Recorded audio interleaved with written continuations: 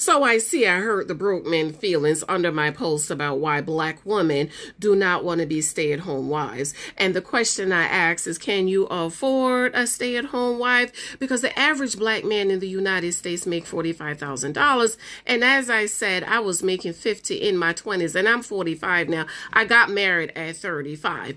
And you know what the interesting thing is? Y'all black men want to come in my comments because your feelings are hurt. Your broke feelings are hurt. And you want to talk about my natural hair, but y'all are the same black men that talk about black women wearing white women's hair and wearing weave, but because you're in your feelings, you want to talk about my natural hair. Don't worry about it. It ain't gonna cost me $4 to cover my gray, and my husband love my natural hair. Worry about your broke self. Worry about your ability to create generational wealth to leave for your children, because a good man leaves an inheritance for his children's children, but you probably too broke to do that. Worry about that and your marketability.